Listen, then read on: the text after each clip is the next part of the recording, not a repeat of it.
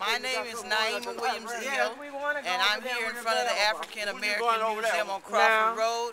We're here at a rally to try and get funding because this institution has been closed for 6 years too long.